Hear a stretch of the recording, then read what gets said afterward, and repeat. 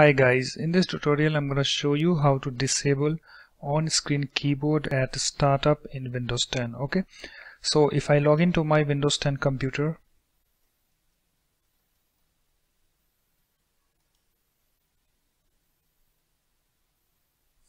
and you can see guys, here we have the on-screen keyboard. Okay, it's popping out.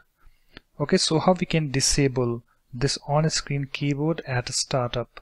So first of all, let me close this on-screen keyboard. Okay, and let's go to the in order to disable this, you need to go to this search box, click on it and type control panel.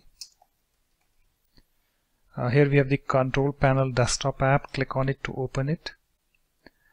Okay guys, so it's opened. And guys, if you have this large icons or small icons selected, you need to click over here and then click on this category. Okay, so here we have the view by category. Okay, and after that you need to click on this ease of access, and here we have the ease of access center. Click on it.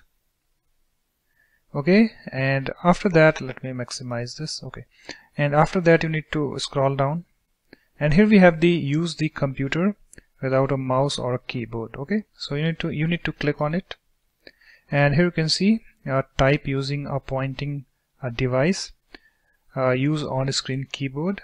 So it's checked. You need to click on this to uncheck this. Okay, and after that click on this apply button at the bottom and then click on this OK button. Okay, so it's now done. Let me close this window. Okay, and let me sign out, or you can restart your system. Let me sign out and log in again.